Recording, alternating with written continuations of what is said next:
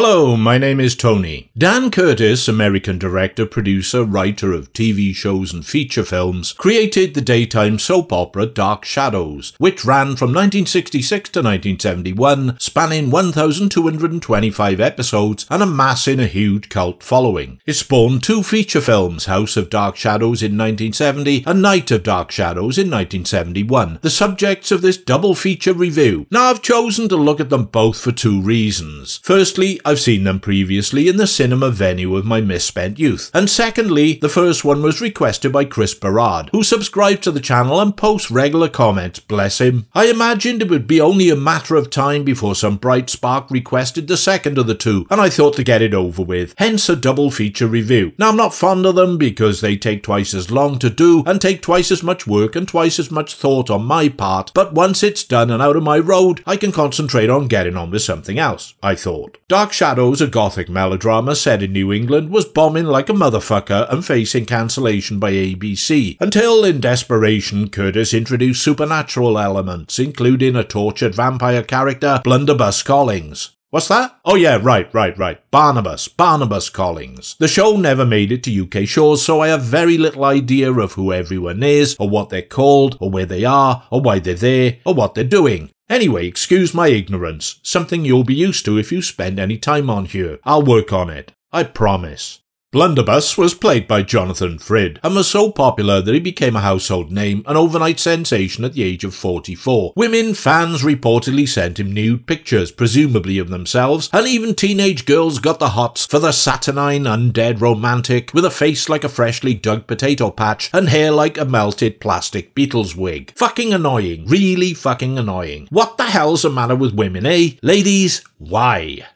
Now, the problem with long-running soap operas is that they, by their very nature, can't help but alienate newcomers. You land cold, you don't know who any of the characters are, or where they're at, or what their backstory is, because all that has been developed and established over time. And there's no way that they're gonna do a recap every episode just on the off chance that some newbie might have tuned in. So you either accept that and try to get into it as best you can, or you don't bother and leave it the fuck alone. House of Dark Shadows, the big screen version, like any given TV episode, presupposes you know just what the fuck is going on and who these characters are and where they live and how they're related or connected. When I first saw it, supported by the oddball Stacy Keach black comedy The Travelling Executioner, I knew shit all about the setup and quickly realised any effort on my part to functionally piece it together was doomed to fail, and that the film didn't care anyway and wasn't about to make any expositional concessions on my behalf. So rather than give myself the grief, I quickly threw in that particular towel, reasoning that as I'd paid the price of admission, I was just going to go with it and see what happened without trying to figure out the details and character dynamics. House of Dark Shadows starts off at night. It seems to be set in a country estate where there is a main house which is well preserved and another house which is falling to rack and ruin. In the grounds is a family crypt and an empty indoor swimming pool which is disused and disintegrating. Someone called Maggie, Catherine Leigh-Scott, is searching for someone called David, presumably a kid who has gone missing. In an outbuilding, she runs into a drunken garrulous handyman called Willie, John Carlin, who is rambling on about some clues on a piece of paper he's waving around. He believes this will lead him to the long-lost Collins family treasure. Willie is apparently an employee of the Collins family who own the place. Roger Collins, Louis Edmonds, turns up and demands Willie help in the search for David. Willie more or less tells him to piss off and find the kid himself. He's his son after all. Roger sacks him on the spot and advises him to pick up his wages in the morning. Willie stumbles around like a complete doofus, the clues leading him to the family mausoleum where he finds a hidden coffin wrapped in chains. Breaking the chains, he finds instead of treasure a 175-year-old vampire, Blunderbuss, who attacks and enslaves him to do his bidding. Surprise! We're in Dracula Renfield territory, folks. Initially on a bit of a blood-sucking roll after a very long dry spell chained in that coffin, Blunderbuss, Jonathan Frid, goes on a spree attacking Daphne, Lisa Richards, who is a secretary to Collins family matriarch Elizabeth Collins Stoddard, Joan Bennett. He also fangs some local girls. Daphne is found and rescued by Jeff, Roger Davis, who is Maggie's boyfriend. She is treated by Dr. Julia Hoffman, Grayson Hall, who is a Collins family friend. Another family friend is one Professor Stokes, Thea David, who's a sort of Van Helsing character hanging around on the fringes. Maggie, it is revealed, is David's governess, the kid who went missing, for a hilarious prank, and is really an insufferable little dick, I might add. And then there's Carolyn Stoddard Nancy Barrett, who is Elizabeth's daughter, and in her wake trails her fiancé Todd Donald Briscoe. Eventually, it became apparent who these people were and how they related to each other, but it's bloody hard work getting there and reaching this level of understanding. I mean, I don't work that hard when I'm working at work, so that a film should bust my balls in this way doesn't leave me best disposed towards it. Blunderbuss pays the Collins family a visit, introducing himself as the last surviving Collins relative from England. He bears a striking resemblance to a portrait in the entrance hall, which is hardly surprising since it's a painting of him. The family are convinced and welcome him with open throats. Professor Stokes is more cautious, but it's not like he's got any say in anything, so fuck him. Blunderbuss further ingratiates himself by giving Elizabeth a priceless family heirloom, a presumed missing diamond necklace. So taken are they allow him to stay in the old Collins house, which he says he would like to renovate. Good luck with that. Fixer-upper doesn't come close to describing this fucking ruin. Carolyn is suspicious of Blunderbuss, so he gives her a good fang-in to bring her on board. She is now in his thrall, but also consumed by jealousy when he makes a beeline for Maggie. Maggie closely resembles Josette, his long-dead fiancée. See, apparently back in the day, Blunderbuss hacked off some witch who took her revenge by killing him and turning him into a vampire. Josette didn't fancy being one of the living dead for all eternity beside her paramour, so threw herself off a cliff. Then Blunderbuss's dad, who couldn't bring himself to destroy his monstrous son, locked him in a coffin without so much as a pocket chess set to while away the centuries. Angry with Carolyn, Blunderbuss drains her of a bit too much blood. She dies, but after the funeral rises again as a vampire and tries to feed on David. Unfortunately, she fails and the little shit lives, but no one believes his story because he'd been such a lying prick in the past. Oh, apart from Professor Stokes, who announces that there's vampirism afoot. No one believes him either, apart from Dr. Hoffman, who has fallen in love with Blunderbuss and wants to cure him. Injections of a serum to kill the vampire infection in his blood sort of work and almost make him human. He can walk in daylight, for instance, but there's a bit of a side effect in that he physically ages to all of his 175 years. So he throttles Dr. Hoffman to death and feeds on Maggie to restore himself to full-blown vampire status. Meanwhile, the local fuzz has come on board armed with crosses and silver bullets. They corner Carolyn, who is trying to turn Todd into someone interested in Fat Chance with her teeth, and hold her down while Stokes delivers his patented stake through the heart therapy. It all turns to shit for Blunderbuss, so he retreats to some nearby island after abducting Maggie. There he intends to convert her to full vampire slave bride in a mock wedding ceremony in a ruined church. Jeff steps up as the hero of the piece, hitting the island, finding first Professor Stokes, who's become a vampire. He empties a revolver full of silver bullets into him. And next, Roger, who has also become a vampire. He stakes him with a big crossbow bolt. At the church, he aims a crossbow at Blunderbuss, who has Maggie lying on an altar before him. He's certainly out to alter her. As he fires, that idiot Willie gets in the way and takes a bolt in the spine for Team Vamp. Blunderbuss wrenches the bolt out of Willie and discards it. He mesmerizes Jeff, and just before he chows down on Maggie's jugular, Willie retrieves the crossbow bolt and, seeking redemption for being such a world-class dick, plunges it into Blunderbuss before he dies. Jeff snaps out of his trance, difficult to tell the difference to be honest, and whacks the bolt in further, ending the undead life of the vicious vampire. Maggie comes round and they leave together. As the credits are fading, the body of Blunderbuss morphs into a bat and flies off. Shit.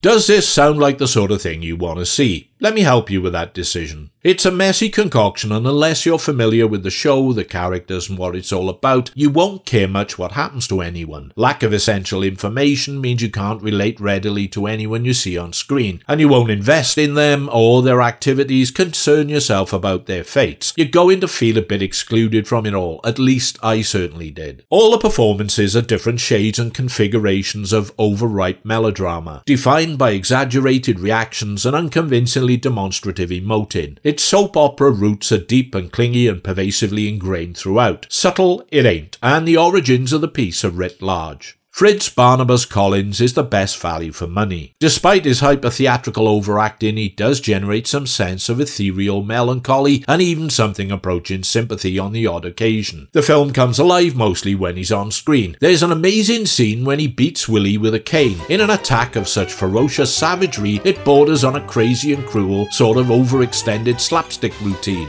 If it doesn't raise a laugh, it will surely make you smile at least. Best of all, you will expect that after such a sustained physical lambasting, Willie must surely be dead. No, he's fine. Few scratches and bruises. Fucking guy must be made of titanium. I had a hard time believing that Blunderbuss would prefer Maggie to Carolyn, whatever dead past love she looks like. Maggie's nice, sure, but Carolyn is super hot. Really? Yes, alright, get this straight. This isn't my unconscious sexism rearing its head. It's my conscious sexism. Make sure you're clear about that when you complain. And what the hell is wrong with Joan Bennett in this movie? Not the greatest actress ever, but she'd been at it since her screen debut in 1916 and was more than competent. She looks and acts like someone with terminal narcolepsy here. More like a prop than a character. Thankfully, she was more animated by the time of her final role as Madame Blanc in Dario Argento's astonishing Suspiria in 1977. But in House of Dark Shadows, she seems, for want of a better term, switched off. In its favour, the level of violence and bloodshed is far in excess of what I imagine was permitted in the TV show. Plenty of fake oversaturated red stuff leaking from wounds, spurting from bodies, splashing around the scenery. In that respect, Curtis almost out-hammers Hammer with the Max Factor gore quotient. And there are some genuinely effective jump scares from a time when the genre hadn't overused them to the point of ennui. Fans of the show are probably those who will get the most out of it, will benefit from the nostalgia, will engage with it most easily. For me though, it's far from top tier, a passable, Gothic-flavoured fangfest.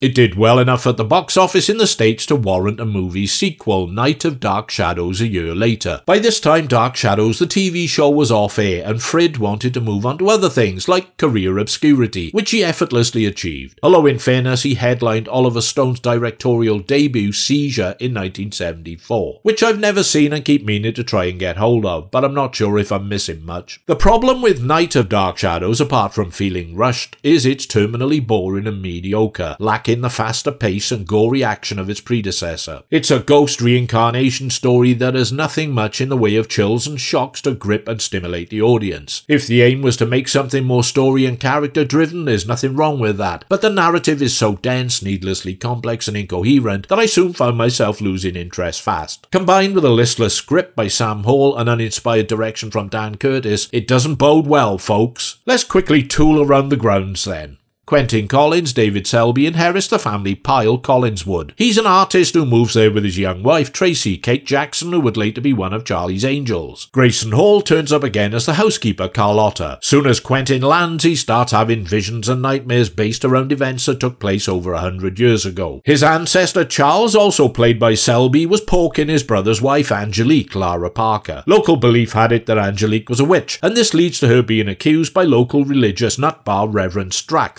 David, back again, and executed by neck stretching from a big tree in the grounds. Then Charles' brother Gabriel, Christopher Pennock, still bearing a tiny grudge and allowing bitterness to creep in, has him sealed up in the family crypt with Angelique's corpse. Bit of an overreaction, I think, but there you go, that's sibling rivalry for you. I imagine Prince Willie would happily visit an equivalent fate on his brother Hazmat. I can't really hack through the rest of the plot in detail because, oh Jesus God, I lack the will or mental resilience. Let's just say that Quentin is Charles reincarnated, Carlotta is the reincarnation of a child who lived in the house and idolised Angelique, Angelique's ghost is haunting the place and wants to become flesh and reunite with her love. Willie from House of Dark Shadows is back, not as a reincarnation or a ghost, but John Carlin playing Quentin's friend Alex, and Nancy Barrett resurfaces as Alex's wife Claire. They're staying in the guest house in the grounds. Nancy Barrett is hotter than Kate Jackson, but Lara Parker is hotter than both of them, and this is what I've been reduced to in order to find something worthwhile to occupy me whilst watching it. Which of the three women do I find most attractive? And that's not a good sign if it's all I've got, which is where it's at mostly.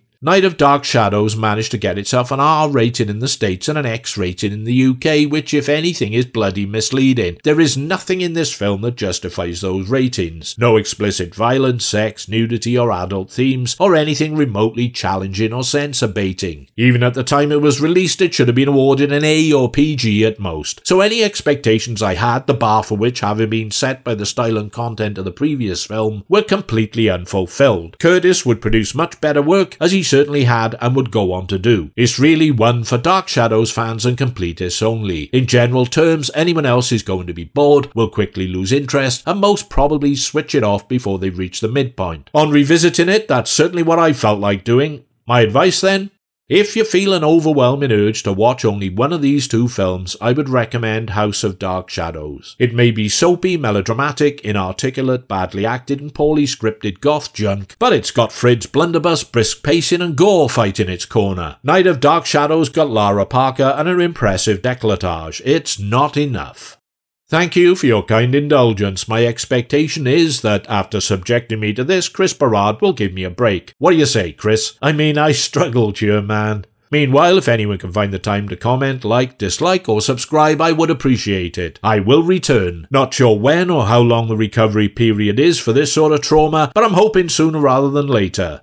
Bye for now, pilgrims.